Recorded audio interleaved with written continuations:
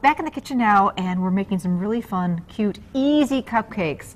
Perfect for a baby shower. These are just adorable, pink or blue or whatever your color theme, You could do yellow, green, you know, whatever if you don't know what it's going to be or you don't want to tell anybody yet, you know. Very cool. Works, so. Now, we always like to remind people that Christine's is our happy cookie lady. She makes the most amazing cutout cookies for showers, weddings. Everything in her bakery that she makes is from scratch, but if she comes on our show, we like her to make it easy so that we can make it at home. So it looks like we started out with box cupcake mix. Whatever flavor you want. Okay. You know, and if you want to get the cute little baby shower wrappers and things, go ahead with that. I just happen to have some white ones, so that's what I flew with this morning. Because we're kind of decorating the top up. Sure, so, you can use your good old canned frosting, or you can make your own, or you could use cream cheese frosting, whatever flavor you might happen to like. But what I did was I started with white. Okay. And what we're going to do is we're going to frost about half of the cupcake. So that's the thing that's going to take that. You don't want to put too much frosting on your knife, but you're going to do half of it in white. Kind of leave a line down the middle. And these are, they look like a baby buggy when they're all done. They're really, really cute. And this is going to be the part, the air and where the canopy is on the buggy. All right. So frost half the cupcake in white.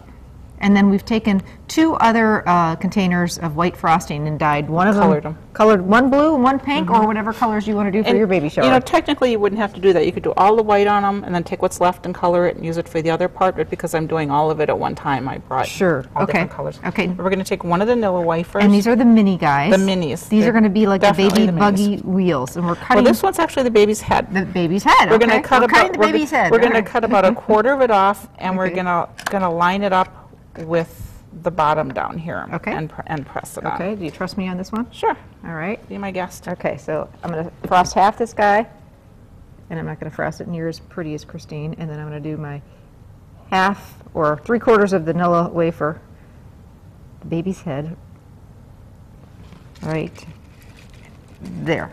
Okay. Okay, done. Now we're going to take and do the bottom in whatever color you've chosen as your second color. We've got blue. Since Abby's having a boy, we're going to do blue. And we're going to do the bottom half. Abby's my producer, by the way. We're all excited. She's just real excited about this show. Okay, so there goes down the blue. I'm going to do the blue. Okay. And then I'm going to take some of the blue, or, you know, you could do a different color. You could do yellow for the canopy on the buggy. But I'm just going to make you can use a decorator gun, you can use a Ziploc bag, but whatever works to do your canopy. Now on all of mine I piped either a heart or a daisy or something like that, but I found these cute little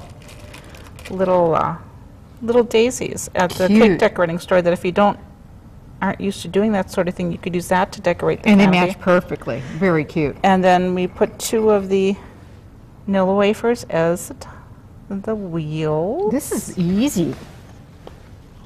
And a fun, you know, it's fun to make some homemade stuff at the showers, you know. It is, and it's the sort of thing, you know, anybody can go and pick up, you know, a cake, and, you know, like you say, don't do it all yourself. But if you want to do something special that not everybody has seen at every shower. Uh-oh, she's going, what is she doing with my little gun?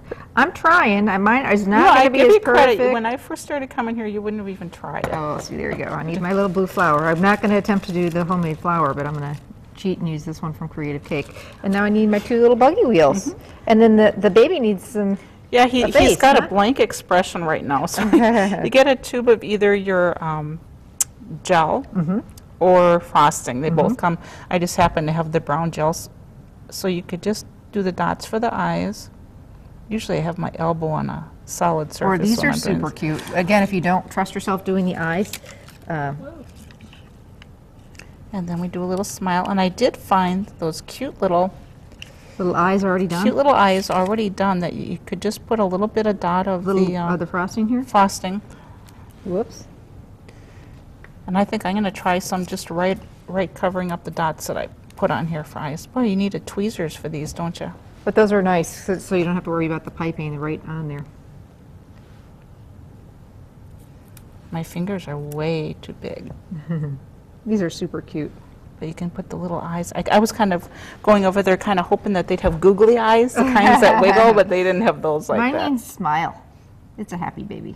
Christine, thank you so much. You're These welcome. Are so cute. 2 more to add to the stand. There you go. Everybody's going to be talking about this baby shower.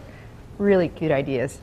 Recipes that we did on the show today, the deviled eggs, the cookies, and those fun wraps we did at the beginning of the show, you can all find on our website, fox11online.com. Click on the Living tab and recipes, and they'll be right there. And if you need favors or treats for your next baby shower, find Christine on Facebook.